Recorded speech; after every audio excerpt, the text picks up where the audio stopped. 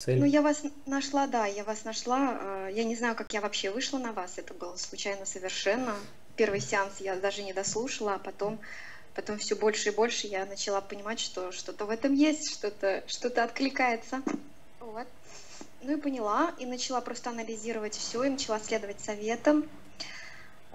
Вот. Дышать начала только 24 дня назад, потому что подготавливалась к сеансу. А так я слышала, что вы говорите об этом, но мне это было так все странно. Мгм. Вот. Ну вот, зачем нашла. Хочу полностью освободиться. Я понимаю вообще, где мы живем. И я понимаю, что мне очень плохо здесь. Мне всегда было очень плохо здесь, но я не знала, где выход. И, в принципе, все время искала его. Искала и натыкалась на очень... Делала очень много ошибок, потому что искала. Вот. И вот финал, я думаю, это вы, потому что, ну, сколько бы я ни смотрела, я делаю выводы, и все-таки как-то все правильно, ну, по-моему. Мгм. Хорошо. Ну, расскажите тогда вашу цель и ваши Я аспекты. Да. зачитаю. Мгм. Вот, цель сеанса. Я хочу освободиться и освободить мое личное пространство от всех негативных программ воздействия негативных энергий. Я хочу избавиться от абсолютно всех каналов утечки энергии, включая религиозные эзотерические эгрегоры, освободиться от подключек к колдовским эгрегорам через магические ритуалы, практики. Хочу отменить мое крещение и крещение моих детей, Романа и Евы. Я хочу отказаться от всех практик, ритуалов и расторгнуть все контракты, подконтракты. Хочу удалить все импланты программы жертвы и палача, программы жертвоприношения, самообмана, лжи, самоуничтожения, вины, предательства и другие, какие существуют. Если это возможно, то снять все программы с моих детей. Хочу выполнить мою миссию, хочу отменить все отношения с мужчинами, хочу вернуть мне все частички моей души, наладить связь с первоисточником, очистить мою ДНК от всего чужеродного и вернуть мою эталонную ДНК. Если это возможно, хочу отменить все прививки для меня и для моих детей. Отношения с родителями. Я росла с мамой. Родители разошлись, когда я была совсем маленькая. Я помню между ними ссору и чувствую себя очень незащищенной при этом. Мне очень плохо. Вот. С папой виделись редко, потому что он где-то в 4 года, когда мне было, его посадили в тюрьму на очень долгий срок. И я ездила туда к нему на свидание с бабушкой на протяжении долгих лет. Абсолютно все каникулы я проводила у родственников, у знакомых, у друзей маминых. И мне было очень неудобно, неуютно там. И всегда я ждала маму. Я вообще помню свое детство в ожидании мамы все время. А в школьные годы после работы, если она задерживалась, и задержаться она могла надолго, потому что телефонов не было, и она была свободная женщина, у меня начинались просто истерики. Я вот тоже помню свои школьные годы, это вот истерики около дверей. Мне всегда казалось, что мама не вернется. И это просто, я вводила себя в такое состояние жуткое. Когда я подросла впоследствии, я очень много ненависти и агрессии испытывала к маме. Вот. Ощущение, что меня с папой разлучили, потому что, в принципе, с папой мне интересно было всегда, как-то общий язык у нас с ним всегда был. Вот. Мама умерла у меня от рака, когда я была на 3-м месяце беременности моим сыном, Романом. Вот хочу посмотреть, так как я все-таки была на похоронах, присутствовала при всех этих церемониях неприятных, как бы это на нем не отразилось. Вот, по папе всю жизнь очень скучала, любила его, но в 17 лет между нами происходит конфликт, и мы не общаемся 25 лет. Сейчас отношения налажены. У него, конечно, есть другая семья и дети, но у нас отношения налажены только по телефону, потому что мы очень далеко друг от друга. Мы общаемся, в принципе, я довольна. У меня есть сын Роман, ему 13 лет, он от первого брака. Я его воспитывала до 6 лет одна, так как его отец ушел от нас, когда ему было 8 месяцев. Отношения у нас всегда с ним были очень непростые. Всегда конфликты, всегда непонимание, всегда вот стенка на стенку. Он очень мало плакал, когда был маленький, а вот сейчас у него постоянно истерики. У него конфликты не только со мной, но и вообще со всеми членами моей семьи, то есть с мужем, и своей сестренке не дает вообще проходу. То есть ему обязательно нужно всех взбаламутить, поставить на уши, иначе он не успокоится. То есть у него вот какая-то такая программа работает 100%, чтобы вывести из себя абсолютно из равновесия каждого. Вот, конечно, доходило до рукоприкладства. И часто ловлю себя на мысли, бывают моменты, сейчас лучше, после дыхания, кстати, лучше, после продышки, ловлю себя на мысли, что мне просто жить не хочется, потому что я просто с ним не справляюсь, и я не знаю вообще, куда бежать и что делать.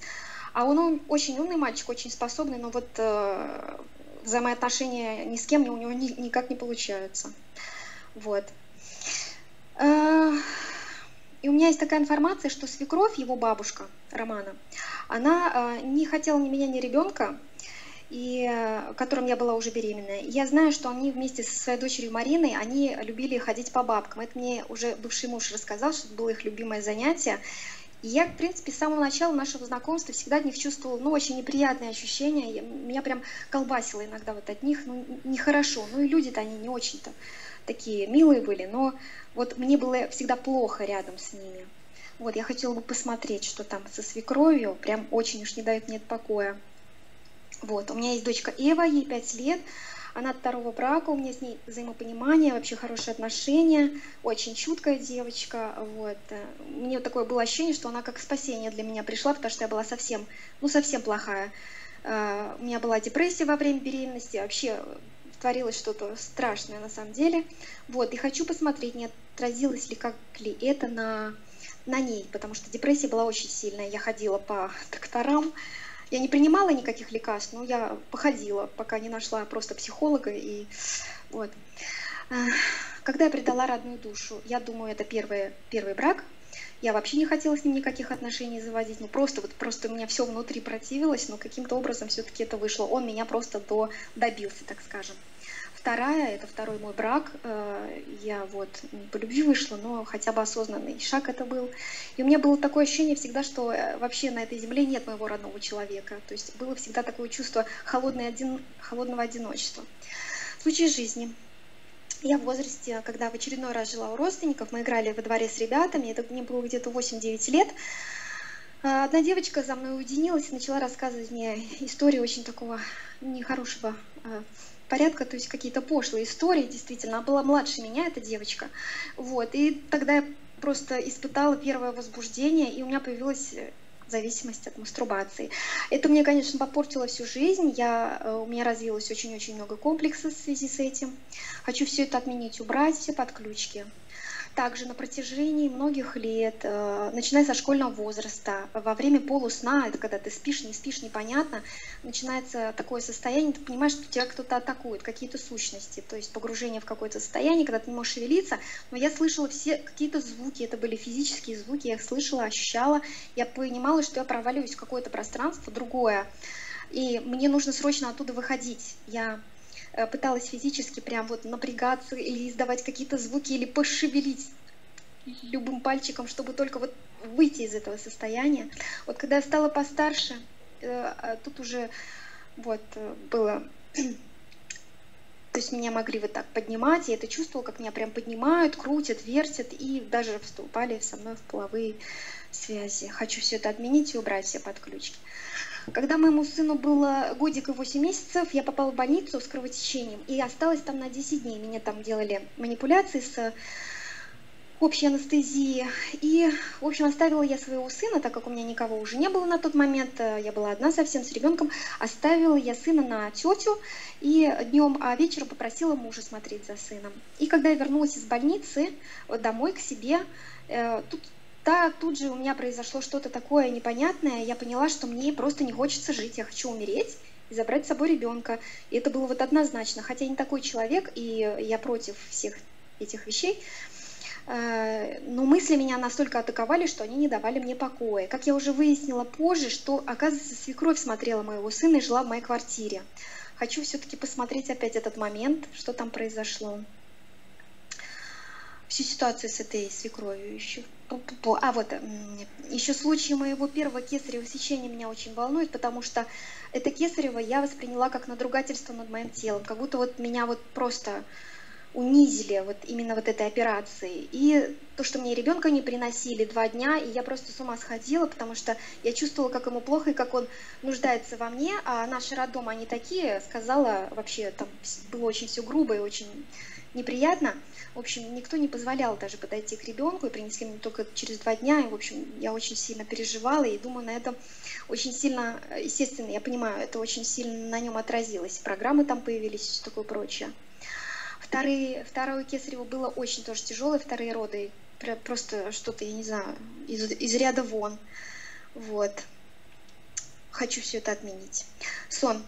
Однажды мне снились инопланетные сущности, которые заглядывают ко мне в окно. Когда я проснулась, у меня было ощущение, что это реально произошло, что это было на самом деле, потому что было ощущение вот такого тотального зла. Вот оно прям висело в воздухе. И когда я проснулась, я очень долго отходила от этого сна. Было очень страшно. Еще снятся полеты.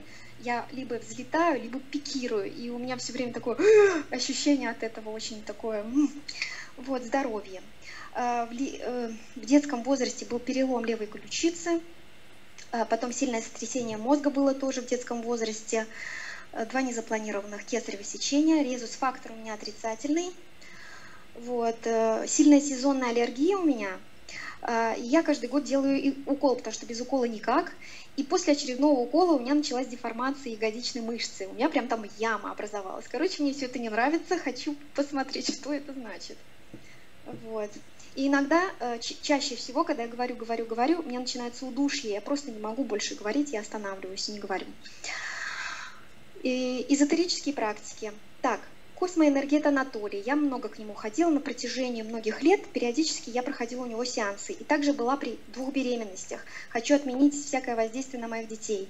Потом биоэнергет Валерий. Потом белый маг Мишель Бланш, тоже дистанционно обращалась к ней и присылала, зачисткой присылала фотографии своей, детей и мужа. С группой по йоге я ездила в Индию, посещала там старинные храмы, очень жуткие места на самом деле. Просто караул, я даже не знаю, зачем я туда пошла, меня даже судьба моя останавливала. Накануне я очень сильно заболела и была просто не в состоянии ехать, но я все-таки поехала туда. Это было далеко, надо было карабкаться куда-то высоко. В общем, это хождение по мукам, и там нам ставили вот эти точки, как бы благословляли типа, да. Вот, хочу все это отменить. Также вот в этой Индии мы делали всякие медитации, и после одной медитации мы сделали такой ритуал, меня очень это волнует, там сказали, вот кто у вас сейчас в сердце, напишите на листочке.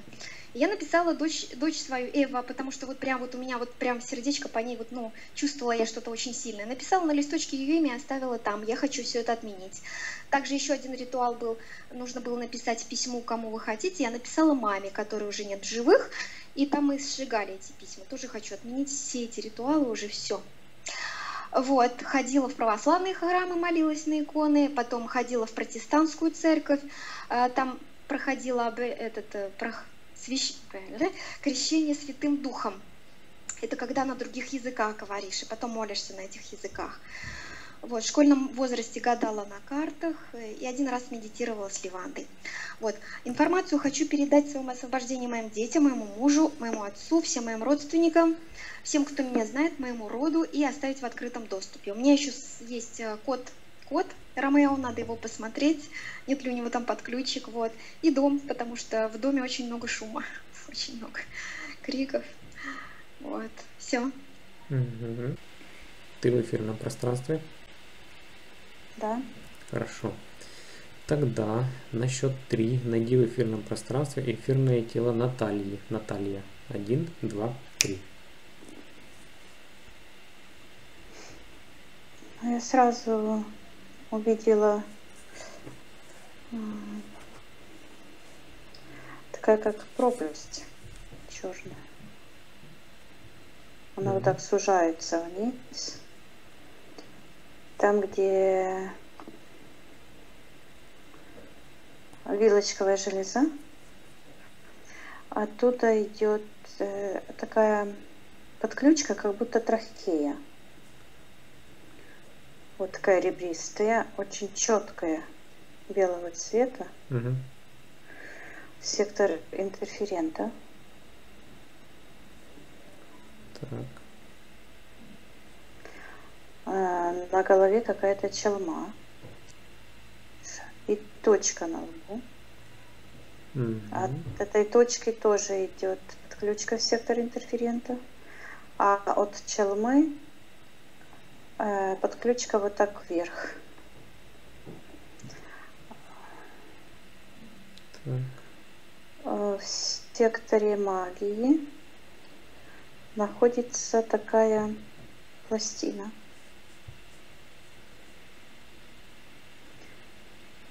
Там прям слышно Зинаида. Такая, как жестянка, пластинка такая. Так. Вот так кто-то держит за подбородок. Рука. Да, считывается дух. И этот дух делает как бы сексуальные движения такие.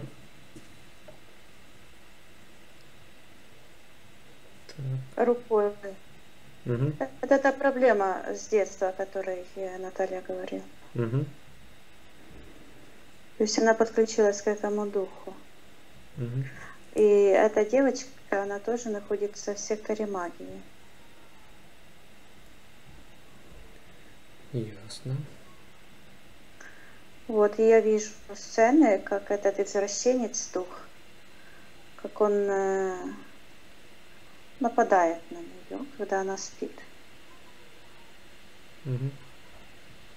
Ну и вся она какая-то в черной такой, как считывается саван. Как будто бы в мешке в таком черном. И этот мешок вот так тоже вот уходит куда-то туда вверх под ключ, как и от этой челмы. Ясно. Сейчас, Вика, считай эфирная ДНК, Наталья ли это?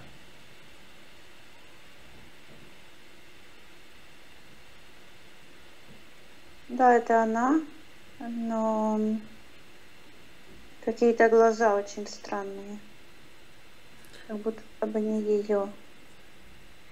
В ее пространстве присутствуют глаза, как глазные яблоки, просто в пространстве, вот так перед ней. И две подключки тоже идут в сектор интерферентов. Ясно.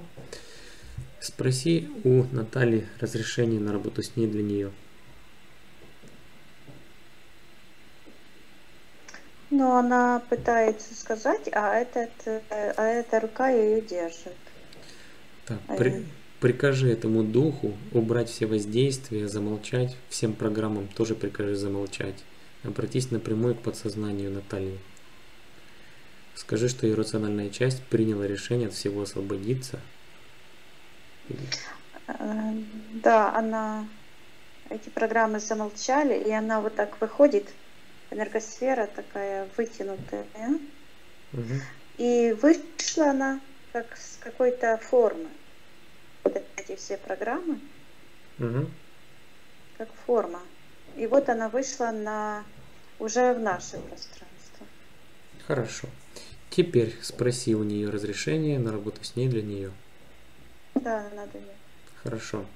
Спроси у нее, она видит, что в ее пространстве происходит? Наверное, программа какая-то ей говорит. Она вот так головой ритмично, как какие-то часы, как маятник, типа не видит. И вот эта челма. Так, ну, наверное, тогда с нее и начнем, да? Хорошо.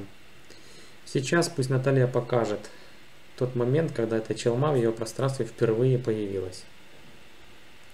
Пусть покажет, что там происходило.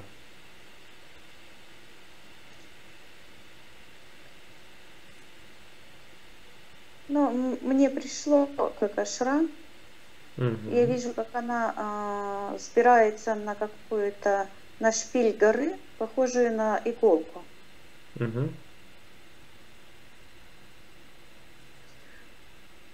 Просто как бы руками она туда лезет так. Потом ледяная, это такая шпиль ледяной. Угу. И она вот там оттуда достает эту шапку и одевает. И я вижу, что после этого она просто летит, как будто бы с этой горы в какой-то туман вниз. Угу. Ясно. Хорошо. Тогда сейчас приказываю, Вика, хозяину этой челмы проявиться на нашем рабочем столе. Так, появляется какая-то зверюга, довольно реалистичная, как будто бы живая. Вижу такой живот лысый. Похоже, о, господи, какая-то чупакабра. Ага. Прикажи ему принять форму в соответствии с его эфирным ДНК.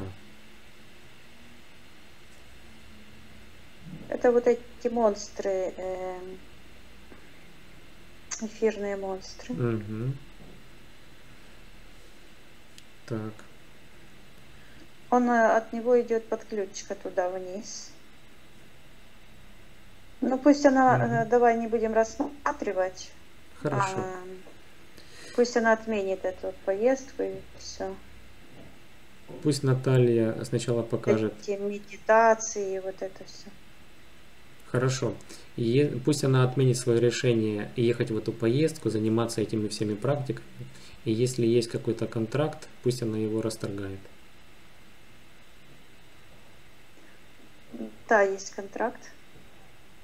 Вот она вытащила этот контракт, как очень тяжелая, как будто бы каменная плита упала.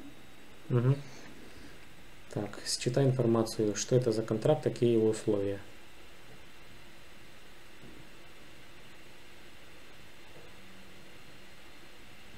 Почему-то считывается дух ненависти.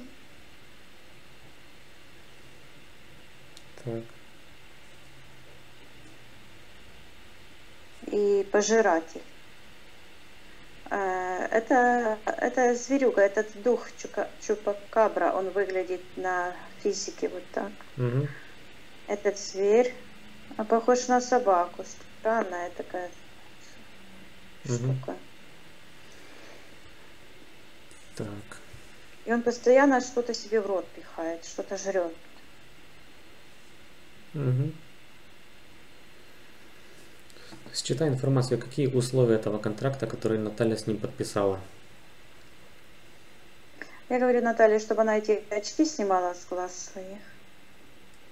Это всего лишь программы, пусть она отодвигает, приказывает всем программам замолчать. Вижу какая-то красная там энергия, душа, продажа души. Угу. Так. Есть ли какой-то скрытый смысл под контракт, считай информацию? Считывается как продолжение рода, и я вижу, что с этого контракта также тянется такая как ниточка. А девочку как зовут? Натали? Эва. Нет? Эва? Угу.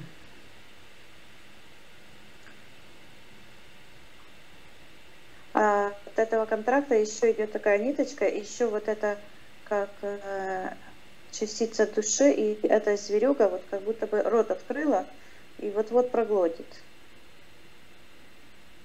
Дочку? Да. Так.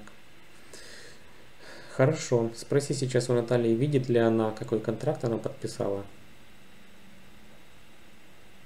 Видит. Хочет она его расторгнуть? Спроси у нее. О, да, вот этот листочек. Хорошо. Пусть она зайдет в тот момент, когда его подписывает, расторгнет его, забирает часть своей души. Да, я говорю, чтобы она отменила вот это написание этого листка, кто в душе. Так, да, по поводу она его разрывает. Дочки и мамы.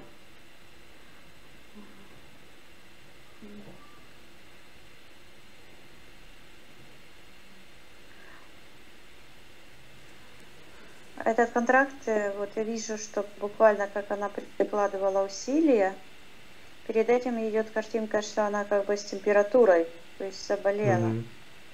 И все равно вот она лезет на этот шпиль. Мгм. А вот эта температура, это был какой-то знак подсознания души, чтобы она туда не ехала? Противление, да. Мгм. Хорошо.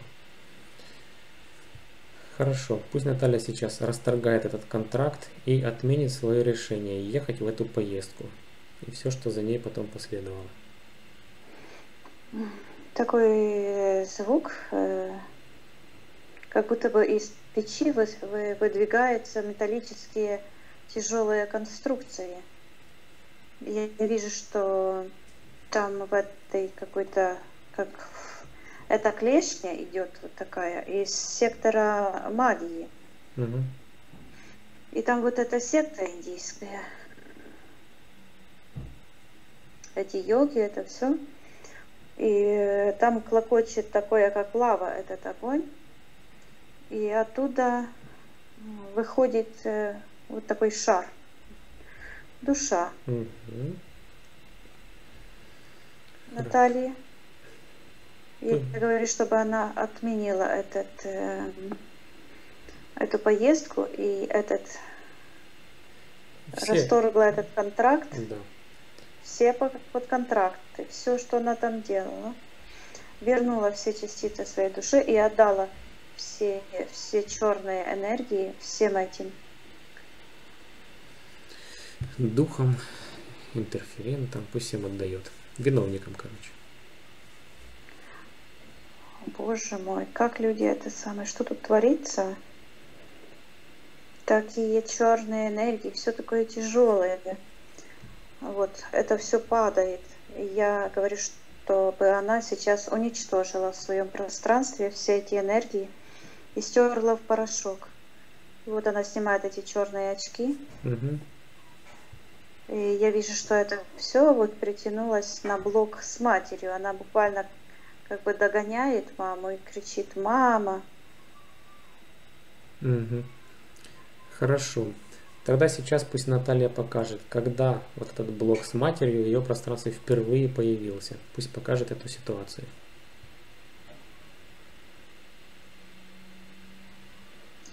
Я вижу, что она находится в животе, 3 месяца, ей маленькая. И получается подключка от сектора интерферентов, черная подключка, и связана с сектором магии. Мгм. Зина. Вот это жестянка какая-то. Она выполняет программу.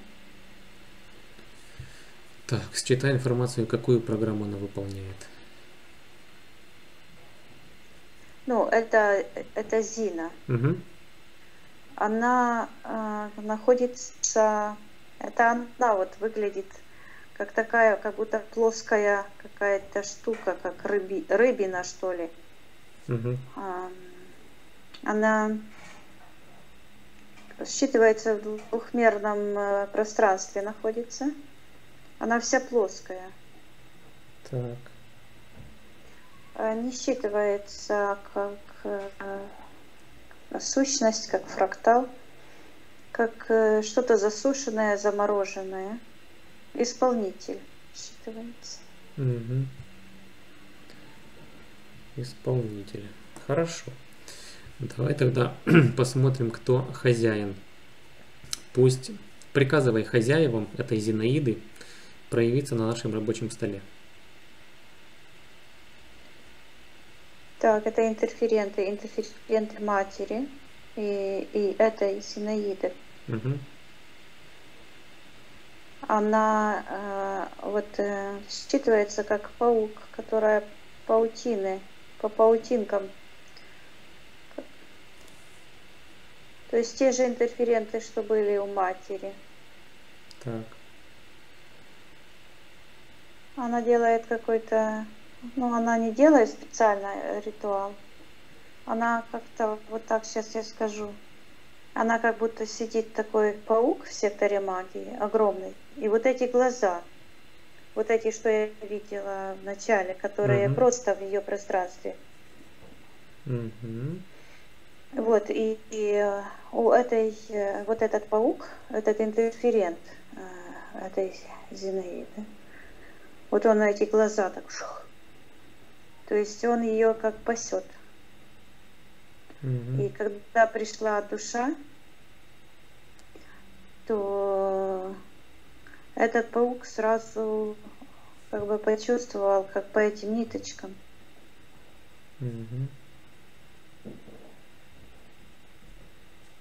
Так.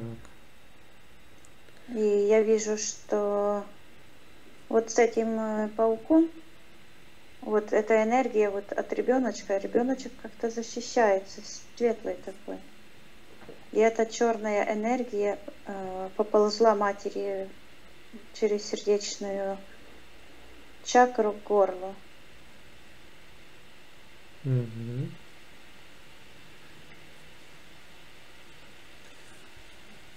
Так. Что дальше происходит? Как она проникла в пространство Натальи? Удар. Удар, такой удар в сердечную чакру. Оно как предательство идет. Вот эти энергии очень низковибрационные такие,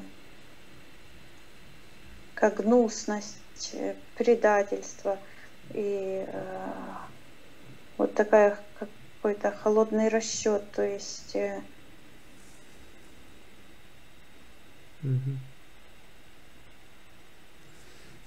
Хорошо. Так, тогда пусть Наталья сейчас покажет, когда она подписала контракт со своими интерферентами, что там происходило. Когда они проникли в ее пространство впервые, в любом из воплощений. Так, давай, знаешь что, давай этого паука, пусть она берет, это связано с миссией. Идет такой фрактал чистый, сектор миссии. Хорошо, пусть Наталья покажет, подписывала ли она какой-то контракт с этим пауком. Сейчас я этого соединюсь, подожди. Хорошо. Потому что я вижу ее в секторе миссии, и она находится как в таком пространстве, светлое пространство, как шар, вот там. А здесь пространство с огромным пауком. Ну да, давай сначала с этим пауком разберемся. Да. Так. А она смотрит вот так на него, ходит в своем пространстве там, в секторе миссии. Ходит, что-то высчитывает и записывает. Вот так подумает и о нем подумает, об этом пауке и записывает.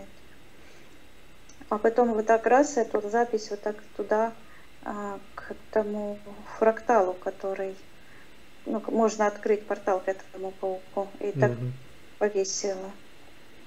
Я читаю, там, ну, написано как миссия. Миссия написано так. Так, хорошо. Тогда, может, сейчас посмотрим, какая цель ее миссии, или все-таки с пауком сначала? Так, почему она к этому пауку, какое отношение она имеет? Хорошо. Интересно. Тогда зайди сейчас в сектор миссии, и пусть Наталья покажет, какая цель ее миссии, как она связана с этим пауком. Так, сейчас я вижу, что она смотрит своего пространства высокого, как будто бы в какой-то бинокль. Вот так высматривает. Она там как богиня ходит.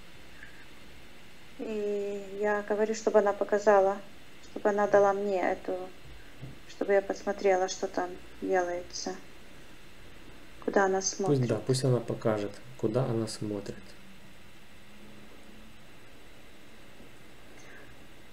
я вижу, что два пространства. Одно светлое, другое темное.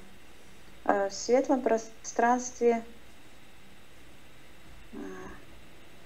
как будто девушки купаются в такой как бассейн, что ли. Угу. Светлые такие, чистые, светятся все. А в темном пространстве вот так нависает, там какая-то как вакханалия. Энергии такие, как странные, все шумит, кричит. И там разные сущности. Так. И за этим всем вот как вот эти глаза, паук. Вот эти глаза. Угу. И они именно вот нацелены на сексуальные энергии. Эти духи, это сущности. И они пытаются вот так это темное пространство, как пробиться в светлое пространство, вот ищут вот эти зацепки. Так. О, да, я вижу. Я вижу, как эту ситуацию с этой девочкой, Угу. которая рассказывает жуткую Историю какую-то. Да. Так. И вижу, как она просматривает эти ситуации, как с этой матерью. И вот это Зинаида, вот в ее пространстве странно так оно. Видишь, как оно наперед все выстраивается. Так. Хорошо. И все-таки какая цель Натальи? Какая цель ее миссии? Считай информацию. Она показывает паутину. Что? Она говорит уничтожить матричные программы паутины. Потому что вот эти духи, этот дух, он считывается, вот дух раздражения, то, что она говорила, что в детстве этот подключился к ней. Угу. Вот. Потом это дух чупакабры, но это сущности, как квантовые сущности. Угу. Это духи, которые питаются низковибрационными энергиями. А вот этот паук, он считывается как чужеродная матрица. Угу. Это весь этот комплекс, скажем, всех этих мероприятий, которые помогают антимиру проникать в наше пространство. Вот я вижу, как они из того пространства просто вот так выискивают эти вибрации и проникают своими вот черные энергии, они проникают по нашим этим структурам матричным, по нашей матрице, вот как черная такая волна, которая вот ищет эти проходы, эти вибрации какие-то, чтобы проникнуть. Так. И подстраивается, вот и слышу подстраиваться. Угу. Хорошо. Наталья должна была встроиться в эту паутину, в эту систему. Да. А потом отвергнуть. Хорошо. Тогда пусть сейчас Наталья покажет тот самый первый момент, когда она встроилась в эту систему, в эту паутину. Что там происходило? Я вижу, что она с этого сектора миссии прямо как молния шуганула вот в то пространство, где эти девушки там купаются. Так. И сейчас я вижу, что она сидит такая, как какая-то царица.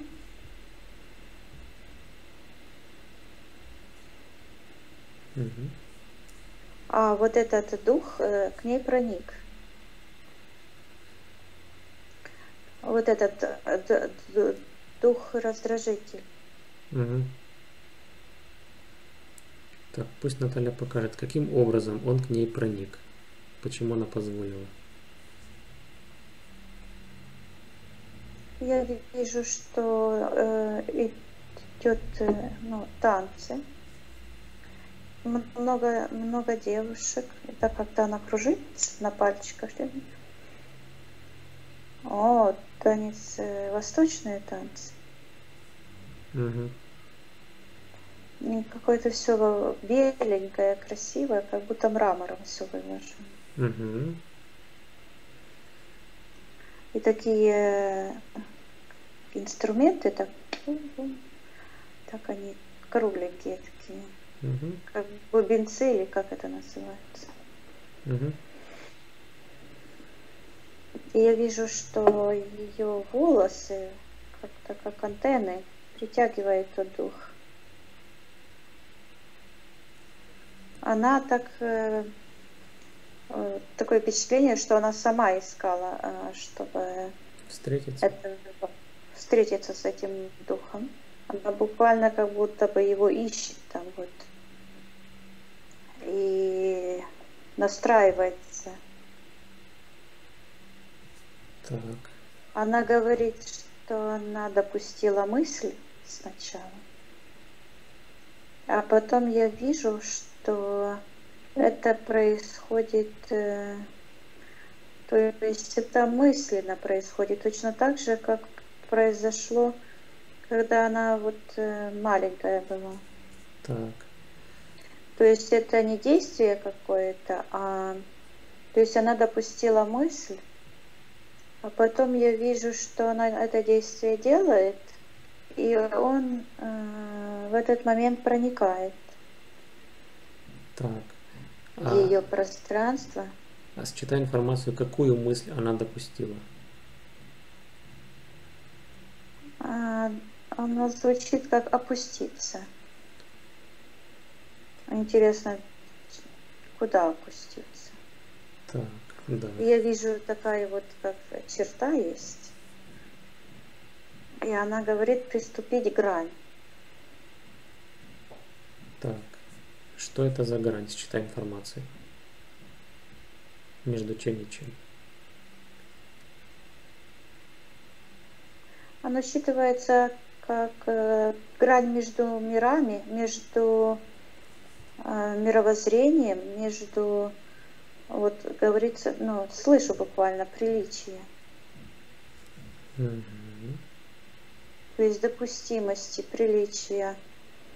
То есть я вижу, что есть некая грань, которая как бы разделяет верхний мир от нижнего.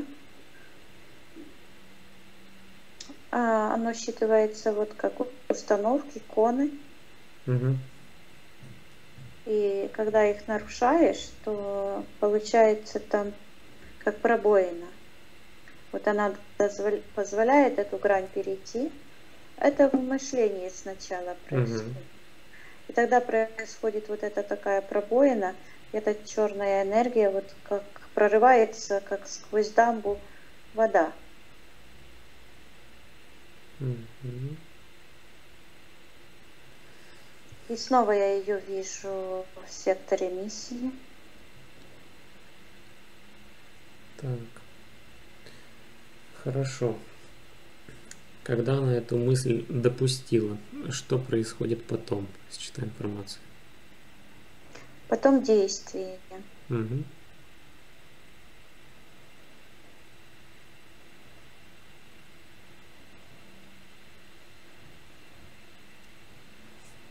То есть я вижу, что обязательно нужно, как бы подтверждение идет на физическом плане.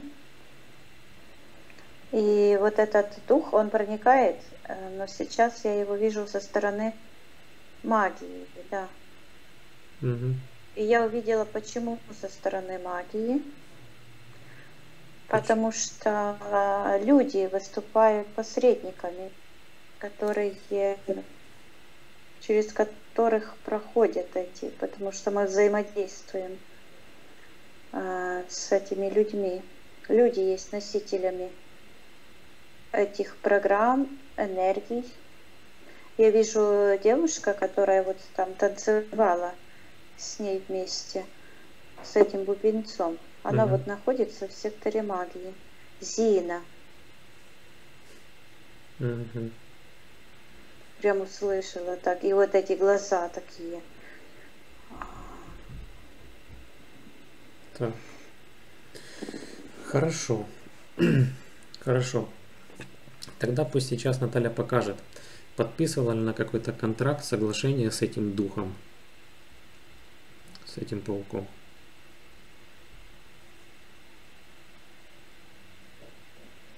Я вижу, что это как бы переговоры перед воплощением. Они говорят, тебе не нужно сюда. А она говорит, что апеллирует, что это ее желание. То есть, вероятно, никто не может противиться желанию, воле. Так. И она идет на воплощение, как это похоже, вот как как будто это какой-то метеорит падает, идет на землю. Просто не падает, а такая мощная идет это. И когда она идет на воплощение, то как будто сгорает в том. Она похоже, вот как метеорит летит и сгорает какие-то частицы. Вокруг нее такой идет сильный резонанс.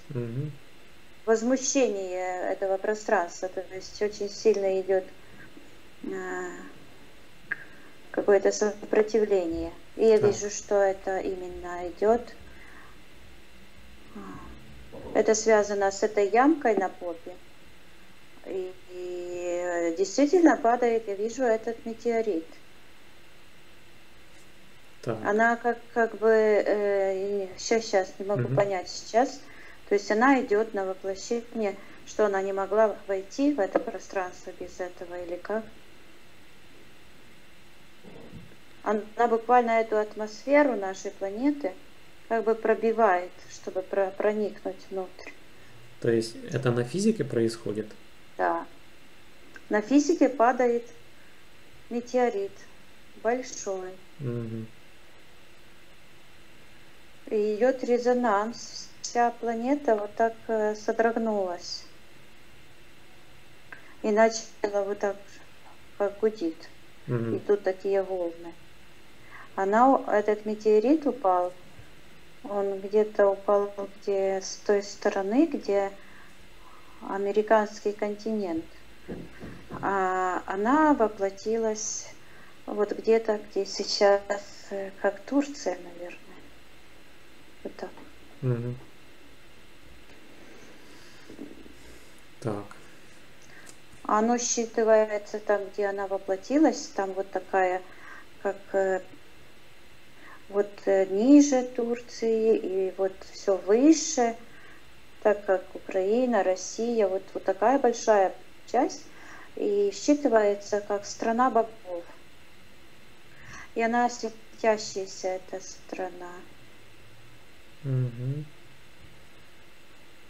Так. Ясно. Хорошо. Сейчас пусть Наталья покажет. Перед воплощением своим она подписывала какой-то контракт или договор с этими сущностями? Да, очень много договоров. Так. Огромные листы, она все прописывает. Она соглашается на все условия. Так. Слышу карантин. Что значит карантин? Считай информацию. Я вижу, что появляется морда матки. Это инсектоида. Она как бы вот так нависла над планетой. И такая темно-коричневая пелена вокруг этой планеты, фактически в темно-коричневом энергетическом коконе. Так. И только с одной стороны от сектора первоисточника идет такой, как толстый луч, вот в эту страну богов. Так, а это вот тогда начался карантин Земли? Я слышу после потопа.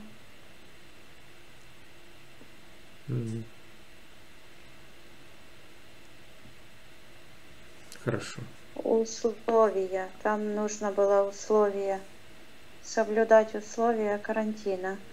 А условия карантина устанавливали эти рептилоиды, они служители. Ясно. Они как надзиратели. А вокруг вот этих полно сущностей. Это, ну, вся эта какофония антимира. Ясно. Хорошо, Вика. Отсоединись от этой ситуации, возвращайся к тем контрактам, которые подписывает Наталья перед воплощением. Так, считай скрытый смысл всех этих контрактов. Есть какой-то один? Да, принять условия повиновения. Повиновения, да. Хорошо. Сейчас спроси у Натальи, хочет ли она все эти контракты расторгнуть? Да. Хорошо. Пусть она зайдет в тот момент, когда она их подписывает, и всех их расторгнет.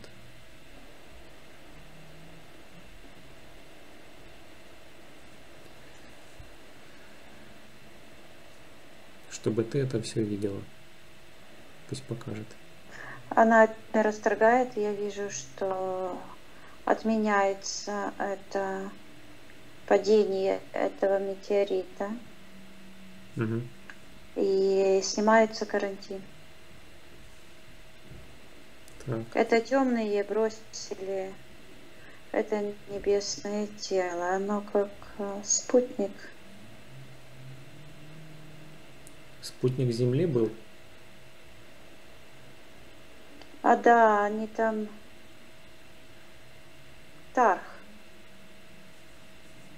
Интересно, сколько лет назад это было? 2000 лет назад. Так, а ты сказала Тарх, это название этого спутника? Нет, это человек, Бог. Он там, в этом, где в стране богов. Он такой светлый, и он так удар рукой и Леле, там на этой луне были такая черная полоса, это вся какофония, оно прям звучит, как будто бы в оркестре каждый играет, просто бумкает на инструментах. То есть на Леле были враги, и вот эти боги, Тарх, да, уничтожил? Да. И в это время пришла она.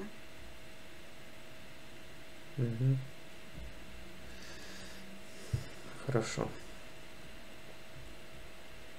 Так, возвращайся к Наталье. Она контракты все расторгла? Да. Сейчас пусть она приказывает этим духам, этим интерферентам забрать все свои воздействия, все последствия, и пусть призывает карму. Я вижу, что она вызвала на бой. Своим приходом она вызвала этих тварей на бой. Так. Они не хотели, чтобы она воплощалась. И это как бы был ответ на то, чтобы она все-таки воплотилась. То есть она воплотилась, Но... А в ответ получилась эта война. Угу. Ясно. И я вижу в этот момент, как эта вся штука уходит, эти все черные энергии, и в ее пространстве эти глаза, которые вот так, это как в секторе магии, этот паук с этими глазами, черная энергия на эти глаза, пум, и эти глаза как ослепли. И она вырывает из сердечной чакры, вот так вытаскивает вот такой, как канат. Так. Вытащила. Оно выглядит как огромная змея. Держит в зубах вот так вот. Оно считывается каменное сердце. Так. И это связано вот с какой-то программой жертвы. И я вижу, как она берет вот эту программу жертвы, как огромный камень. Угу. И вот так, эта программа, это сердце как программа предательства. И она вот этой программой жертвы, вот камнем этим просто раздавила голову этой змеюки. Угу. И вот так как-то, как у нее такая сила, и она вот так, как будто бы что-то на себе, какие-то одежды вот снимает и выбрасывает, и закрывается этот портал между ее пространством и тем нижним пространством, и все вот уходит туда вниз. Угу. Это весь антимир, как черный такой шар. Хорошо. Я говорю сейчас, чтобы она отменила этот момент, вот появляется свадьба, где на физике она вот уже как бы выходит замуж за, это снова свекровь. Так. И она снимает эту фату и бросает туда вниз. Хорошо. И я вижу, что это было как обручение. И ее этот муж первый, он как-то выскакивает, как бы с него, от него отцепляется эта энергия паука. Но там не только паука, Угу. там и паук, и какая-то как пакабра или лягушка. То есть вот это все вместе, они все, это все один антимир. Угу. И я вижу, она вот так вырывает из сердечной чакры подключку интерферента и возвращает свою душу, а ее душа с антимира вот так как бы прорывает это пространство темное, где соприкасается с нашим пространством. Угу. И такая душа огромная, что я бы, я первый раз такое вижу. Угу.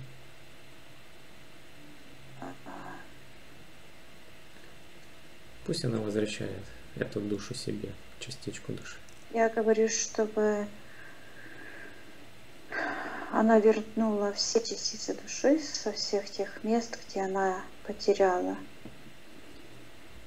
их, и вернула всю карму за все то зло, которое принес этот антимир.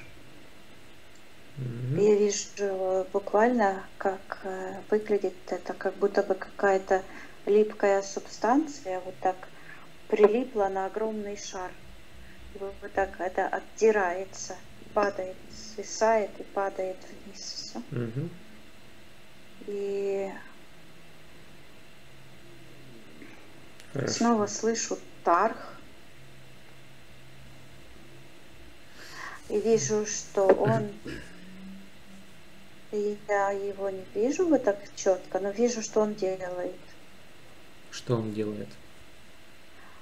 А он вот так как бы отрезает эту черную энергию, как бы помогает ей. И проходят там такие, как молнии, искры такие. Разряды, не молнии, а такие разряды, и прям шкварчит так. Как ремонтируется наше пространство. Угу. И я призываю силы кармы. Так, пусть Наталья всю И карму, очищает. да, отдает виновникам. Всю. Все наше пространство от всех негативных воздействий, энергий. Ого! Закручивается такой вихрь, как будто там две энергии, как два зверя борются. И вся чернота уходит.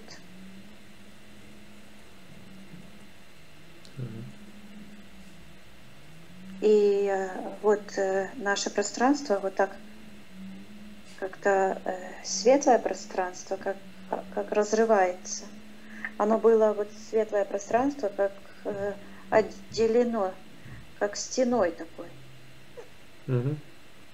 Я вижу, интересно так.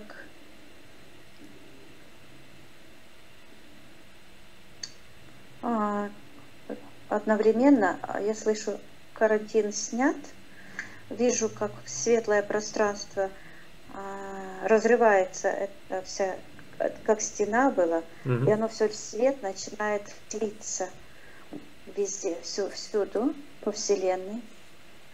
И я вижу, как китайская стена, она такая интересная, так, и она так вся вместе так бум, и упала. Угу. Хорошо. И синий мир, он голубого цвета, вот верхний мир, а нижний красный. Угу. И там, где вот эта синяя энергия, она начинает уходить сверху. Вот где был синий мир, Так. это синий цвет, это не наш цвет. И там этот синий цвет уходит в сектор интерферента. И он снимается с нашего мира как рубашка. И все эти боги там стоят. Где страна богов, они все стоят как огромные столбы. И оно считывается, что на них держится все. И они как рубашку сняли, эту синюю энергию, голубую. И вот стоят светящиеся такие, как я вижу, души. Угу. И когда они так стоят, такие суровые, и ноги у них прорастают в тот мир, где красный, как красный мир. Так. И увеличивается, и увеличивается. И с собой заполняют все. Весь И я красный вижу, мир? как они выталкивают, да, всю планету. Угу. И я вижу, как они выталкивают своими ногами черные энергии. Ну, вот ноги вот так вот просто вот так как растут. То есть они увеличиваются вверх, во все стороны. И их ноги просто выталкивают эти черные энергии с этого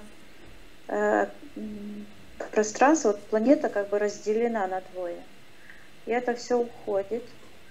И вот этот символ этой китайской стены, он так выходит, то есть выдавливается эта вся китайская стена, и она выходит за пределы планеты и уходит к интерферентам.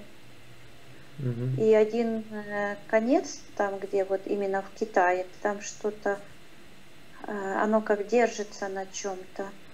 Там в Китае есть такой, как вихрь. Так, считай сейчас информацию, на чем держится этот вихрь. Так, а я сейчас высоко в космосе, И он такой огромный черный вихрь. И так уходит туда в землю. И здесь вот считываются вот эти глаза паука. Вот эта энергия, вот этот паук как бы вот в этом таком вихре. Сейчас я посмотрю. Да. Что на Земле там Да, находится на физике, плане. да. Посмотри, что является эпицентром этого вихря.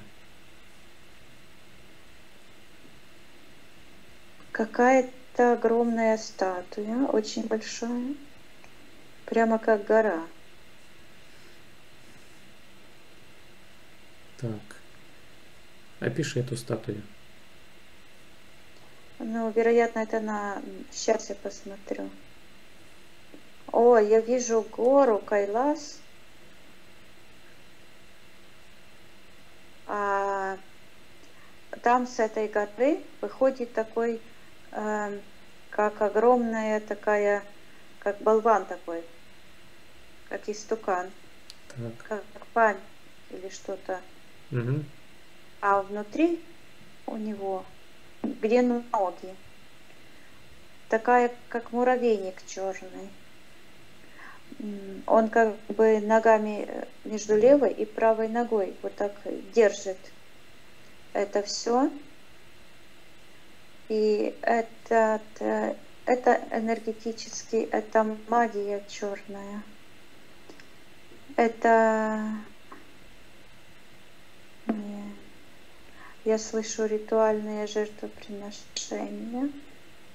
И я вижу, что вверх по этому истукану, с этого, как оно считывается прямо как муравейник. Угу. И оно вот так по ногам вверх, по этой чакре, как бы заходит именно в эту вторую, в первую, вторую чакру, то есть и слышу вот это, как дух раздражитель, то есть он, вот эти как насекомые. Угу. Я вижу, что там это... Да, это гора Кайлас, она вот так со всех сторон, как пирамида. Но она так вот выглядит вот так, как пирамида, а потом вот так, как выемка такая. И вот этот, оно такое энергетически красное, все. Так. И там находится какой-то,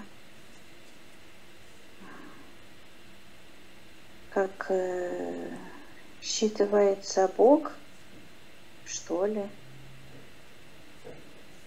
Так. Считай информацию, что это за Бог. Какая-то огромная штука лежит, а у него, извиняюсь за подробности, вот так, ну, как член, вот так выходит центр этой горы. Это все энергетически, это не на самом деле, потому что весь это божество, так называемое, оно вот там под землей заполняет как бы это пространство, это больше относится к слоям в земле. Оно такое огромное, что вот можно сказать, что прям до Европы, даже дальше, вот так это все. Там слой такой. Угу.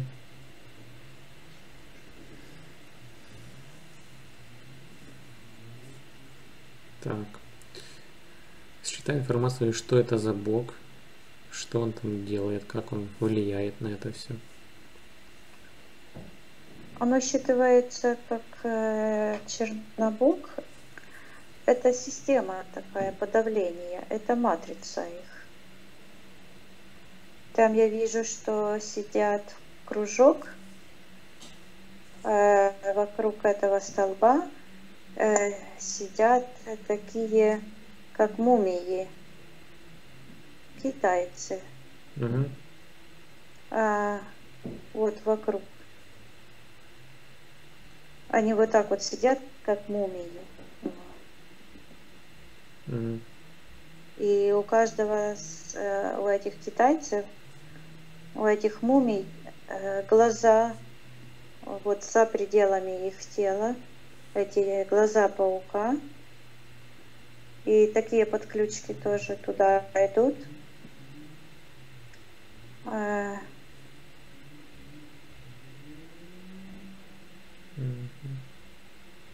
Я смотрю, куда, а оно сейчас, знаешь, что показывается? Что вот голова, это как этот архитектор типа. Вот эти глаза, которые вот, они как эта матрица черная, которая проникла в наш мир и проникает по нашей же паутинке, да? Угу.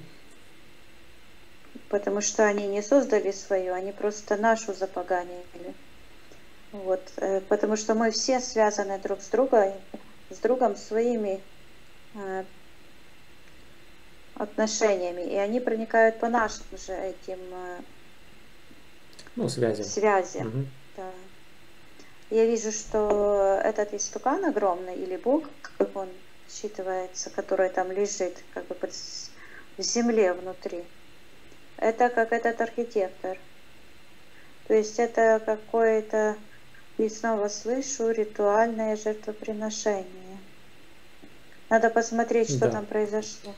Хорошо. Зайди в тот момент, когда это ритуальное жертвоприношение делается впервые, когда это все только там образуется. Зайди в тот момент и считай информацию, что там происходит. Я вижу, какую-то девушку тащут. А не Наталья ли это? А вот считай информацию. Это Наталья? Да, она мне показывает, и она мне на горло показывает. Угу. Так. Эту девушку, когда она пришла, вот эту богиню красивую,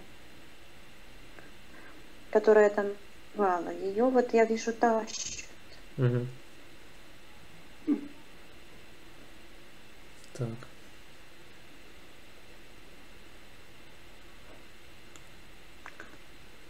Что дальше происходит?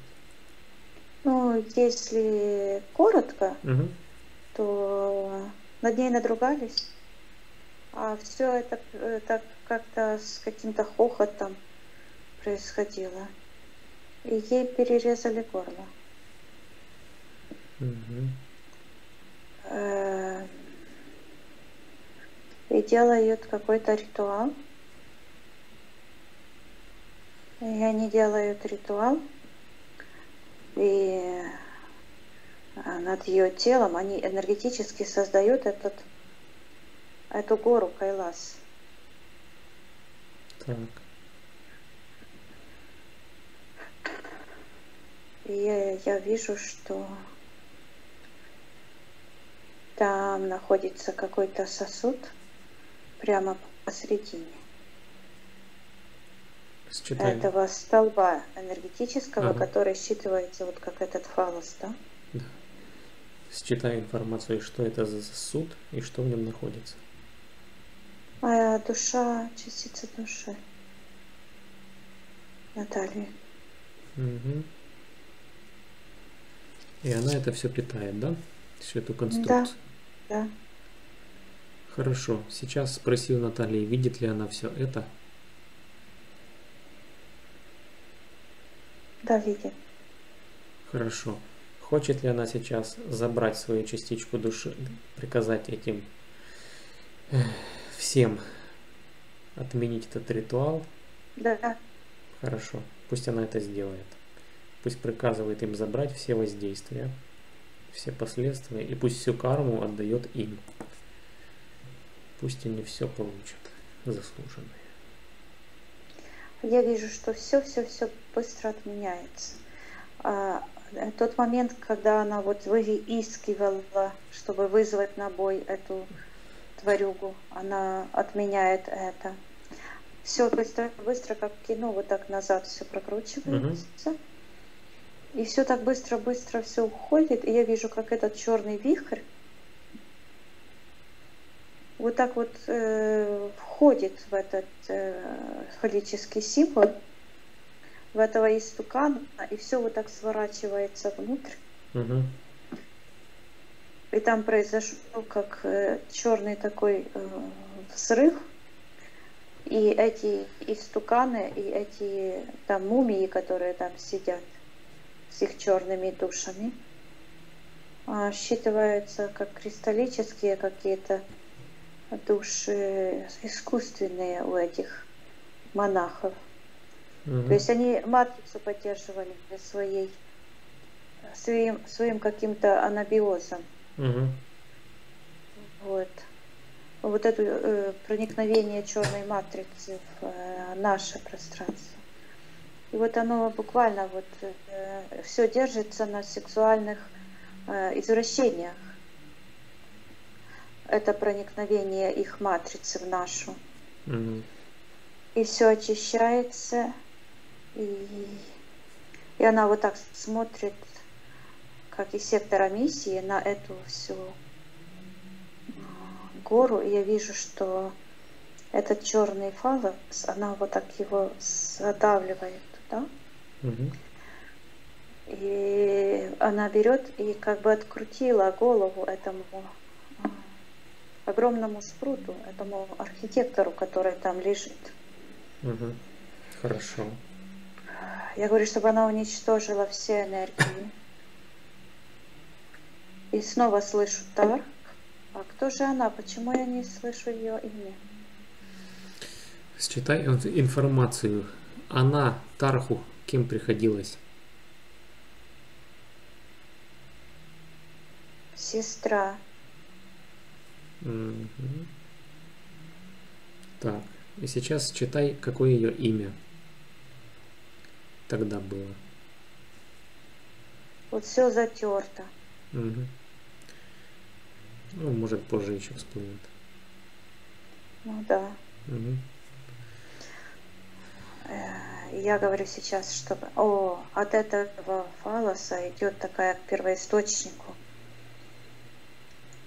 Я вижу, как это все уходит, как наша вся Вселенная выталкивает, исторгает все эти энергии чужеродные и отдает эту всю карму, это все зло туда, откуда оно пришло, выталкивает. То есть наша Вселенная, она таким образом построена, что в ней нет агрессии. И если и чтобы очиститься, просто нужно отдать все воздействия обратно. То есть отдавать карму. Все воздействия отдавать. То есть вот это принцип. Мы не можем вторгаться в пространство другие, но мы можем просто отдавать все воздействия, возвращать карму, и таким образом, да, я слышу буквально, что все построено на принципах принятия или отвержения. Хорошо. Пусть она очищаем все пространство, да. Пусть Наталья все свое внутреннее и внешнее пространство очищает, ремонтирует всю матрицу. Ой, я сейчас вижу такую интересную картину. Я вижу, как в Киеве есть эта статуя, эти люди, и это лебедь. Так. А у нее руки так назад. И я вижу, что это искажение, это фальшь. Что в этом памятнике именно как бы ее душа тоже запечатлена. И вот эти руки странные, которые назад утягиваются. И она освобождается. А вот этот это вот этот парень, который там есть, на нем тоже эта энергия черная. Это, я слышу, это Тарх, а не Кий никакой. Так. И они вдвоем, там никого третьего тоже нет. То есть это как брат и сестра. Угу. Хорошо. Вернула она свою частичку души с этого памятника? Да, вернулась. Угу. И возвращается вся ложь и все насилие туда вот, в тот нижний портал. Угу. Хорошо. А сейчас я вот говорю, чтобы она очистила все свое личное пространство, все свои эфирные тела и физическое тело, убрала все подключки, чтобы она приказывала, чтобы тот антимир все забирал, что ему принадлежит с нашей Вселенной, с ее личного пространства общего. Я вижу, как от нее такой ручеек как бы вытекает с нее, уходит эта энергия. И такой же, только большой, от первоисточника. Оно как переработанная какая-то. Оно выглядит как вот река, которая несет какой-то мусор весь. Угу. Так. Вниз туда вот все она, уходит, да? Да, все вниз, уходит туда, откуда пришло. Угу. Хорошо. И сейчас я вижу, что она поднимается, это все уходит от нее. И она вот так возвращается в сектор миссии. Угу.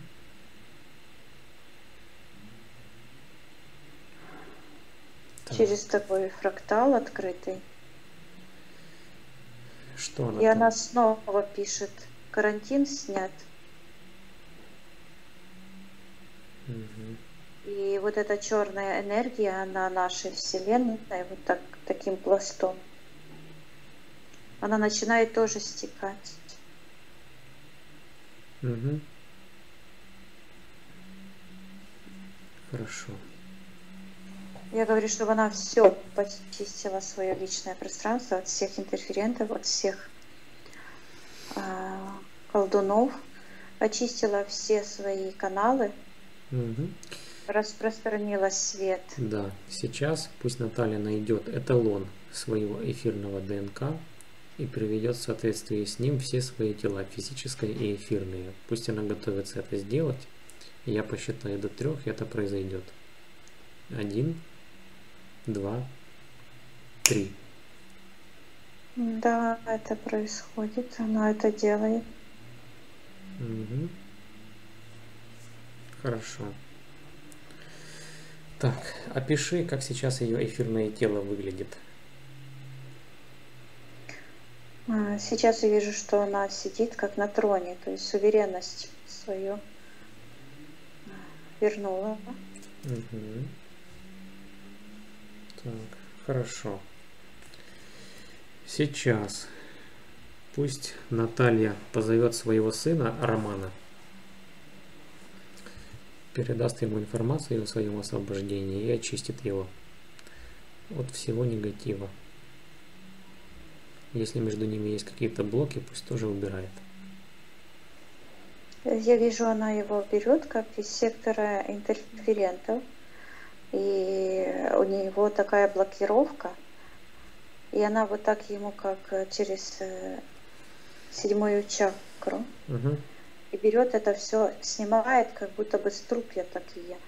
И это точная копия этой бляхи, которая была от этой Зинаиды, да. Угу. То есть это как оно звучит сейчас так странно.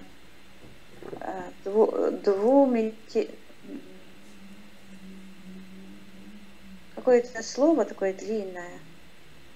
То есть, ну, если сказать, что превращение или заколачивание в двухмерное пространство. Угу. И я говорю, чтобы она вернула своему сыну многомерность его души, чтобы она помогла ему расторгнуть все его контракты с темными и очистить все его личное пространство, внутреннее и внешнее, от всех взаимодействий с антимиром. Да, она это сделала и убрала. Пусть убирает все энергии. Я говорю, что она на утилизацию все отправила. Да. И карму отдает пусть виновникам. Да.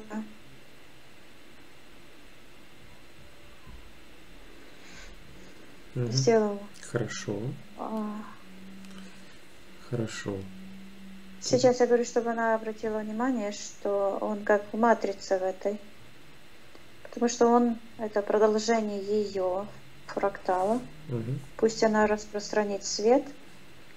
И это ее фрактал, это ее дети. И пусть она уберет всю эту матрицу чужеродную с его пространства. Она имеет право, она мать. И она это делает, и это как сопли какие-то. Портал отправляет. Вот дочка в нижнем портале находится, в секторе интерферентов, и от нее к ней такая красная это подключка, продажа души. Хорошо, пусть Наталья ей тоже передает информацию о своем освобождении, тоже поможет ей расторгнуть все контракты, очистит ее. Да, я вижу, как эта штука падает, к ней прорастает ее естественный фрактал света. Угу. Я говорю, чтобы она все почистила пространство, вернула все частицы души своей и Эвы. Угу. Восстановила целостность своей энергоструктуры, энергоструктуры своей дочери. Запретила любые воздействия. Да, она берет ее в свое пространство. Она ее как бы отдала. Угу. Вот, и распространяет свет. И я вижу, что она выходит. На ее энергосфере была эта карма. Вот эти красные энергии. Угу. Вот, и она это отдает. Хорошо. И выходит в верхнее пространство, то есть ее дети уже в ее пространстве, в верхних, вот, выходит в наше пространство высокое, высокомерное такое. Вот. Хорошо. Хорошее, да. Так, сейчас пусть Наталья найдет в своем пространстве привязки ко всем людям, которые там находятся. Родители, мужья, родственники, все, кто у нее там находится. Пусть она всем им передает информацию о своем освобождении и всех их уберет из своего пространства. Да, я вижу, что наверное, это первый муж, я считаю. Что он был одним из тех, кто тащил ее на это жертвоприношение. Да.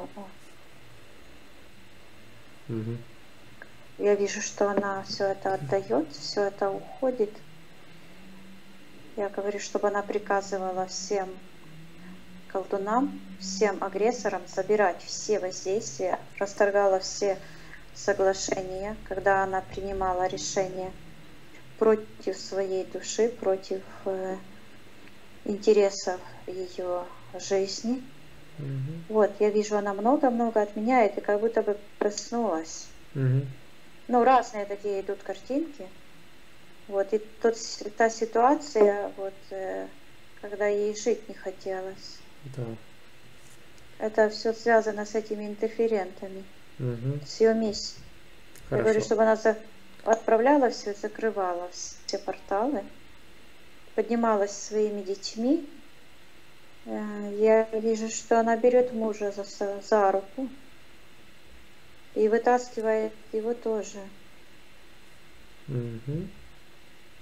И он становится вот как... Она его вытащила там с этого нижнего портала, и он так светится, и встал как от первоисточника. Хорошо. Также... Как бы родственная душа для нее, что ли, вот что-то такое. Хорошо. И его матери, своей свекрови, пусть тоже передаст информацию. Он считывается для нее как помощник. И да, она ему передает информацию, он матери передает. И очищаются от этих энергий, расчищаются эти все фракталы их. Хорошо. Хорошо, Вика, отсоединись от этой ситуации. Теперь пусть Наталья наполнит своей энергией свой дом, все свои пространства, которые ей принадлежат. Убирает все темные энергии, весь негатив. Вот кот у нее есть, тоже пусть его почистит, позовет. Ой, а у котика эти глаза. Пусть она его очистит, да.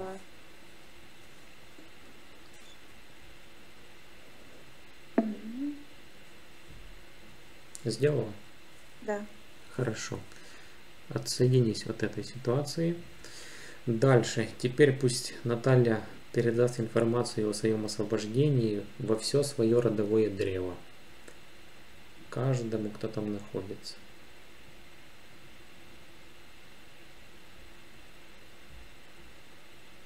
Угу. Хорошо. И также пусть оставит эту информацию о своем освобождении в свободном доступе в эфирном пространстве. Для всех. Да.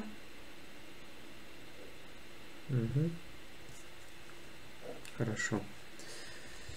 Так, отсоединись от этой ситуации. Сейчас посмотри еще раз на эфирное тело Натальи. Опиши, как она сейчас выглядит. Сияющая, огромная. Она просто огромная. Угу. Ну, правильно, потому что такую миссию могут выполнить только коны, то есть боги с такими стержнями духовными. Их не сломить. Да. Хорошо. Спроси у Натальи, мы все для нее сделали сегодня на этом сеансе?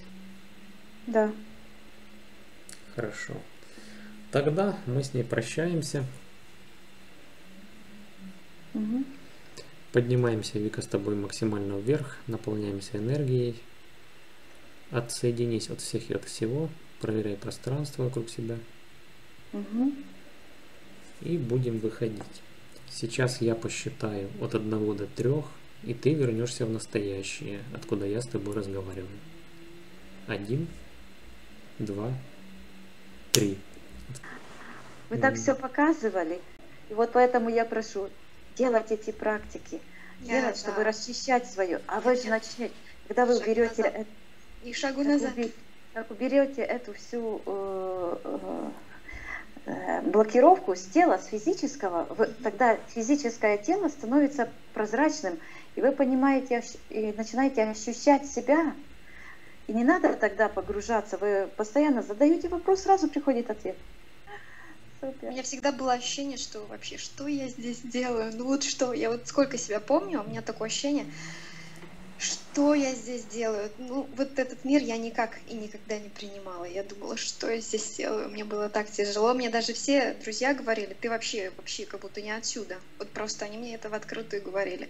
Ты, говорит, вообще не с этой земли, не отсюда ты пришла. Ну, потому что я не могла принять этот мир никогда. И как бы продолжать-то надо жить, и вот... Ну, да. Ничего, все отстроим. Все будет нормально. Да. Снова белокаменные здания, везде все беленькое. Чистенькое, красивенькое. Супер. Слов нет, даже букв нет. Да, меня переполняют, конечно, чувства просто переполняют. Хочется ликовать. Да, ну что, ждем брата в гости, да? Да. Надеюсь, созреет брат. И не слышно имени, вот это все так вот затерто. А как же этого у Тарха была, вероятно, сестра? Ну, это в интернете можно посмотреть, но реально настоящую историю вот так вот мы будем открывать. Потом, когда все затертости уйдут, вот тогда и будет все понятно. Вот Кий, это все выдумки. Вот кого они там спрятали. Кого-то спрятали, какую-то божественную душу. Они так боятся ее, что затерли имя.